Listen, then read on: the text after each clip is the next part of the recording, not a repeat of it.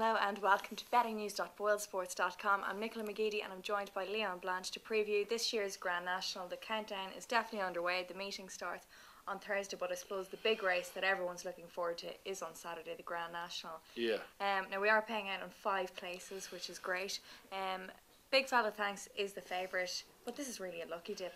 Yeah, it is. You know, look, all we have to do is have a look at the winner last year. Mon Mome was 100 to 1 when he won the greatest race on earth. It just captures the whole imagination, and that's why here at Boyle Sports we're giving you an extra place, the first 5 places. Big Fella Thanks is the favourite, Nicola, and probably a worthy favourite. He ran a decent race last year when he was only a novice. In his trial before the Grand National, Barry Geraghty was actually on board and Ruby Walsh was on the favourite Pasco that day. Okay. Barry Geraghty won the race on Big Fella Thanks, and hence Ruby Walsh is now on Big Fella Thanks for the National. So Ruby is a good judge and he's on the favourite. Let's have a look down through a couple of them who people will be looking for a little bit of each way value, because as you rightly said, any horse can win this race. That was proven last year. Mon Mome, last year's winner, ran an absolute blinder to be third in the Cheltenham Gold Cup. Now many have viewed that as the best possible trial.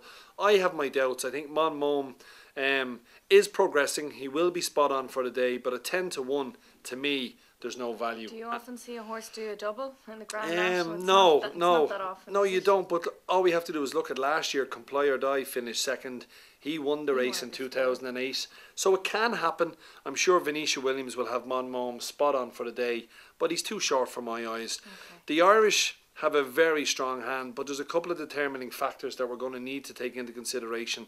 Arbor Supreme is trained by Willie Mullins, is owned by JP McManus, and many people felt that McCoy would ride Arbor Supreme, but he's not. Young Paul Townend has been given a dream chance of winning a Grand National in only his second ride in the race.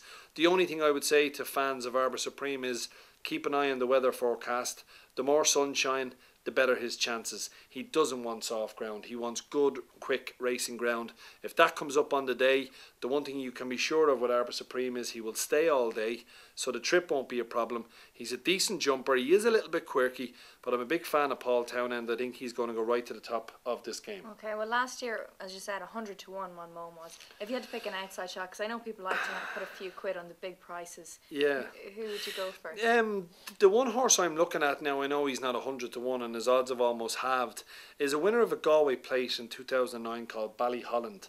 Right. Andrew McNamara will be in the saddle. He won the Irish Grand National on Blue Sea Cracker, so he's full of confidence.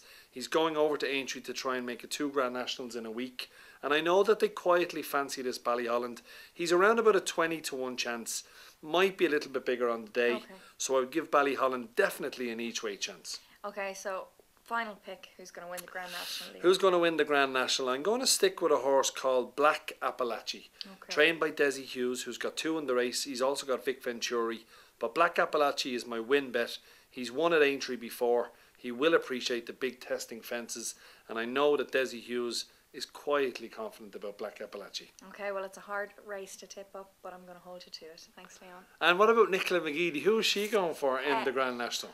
I'm going to go with Mon Mome because I had Comply or Die before and he did really well. So you think it could be back to back? I'm going to go with the double again, yeah. Back to back. So McGeady going for Mon Mome, Blanche going for a Black Appalachie. Let's see who's right.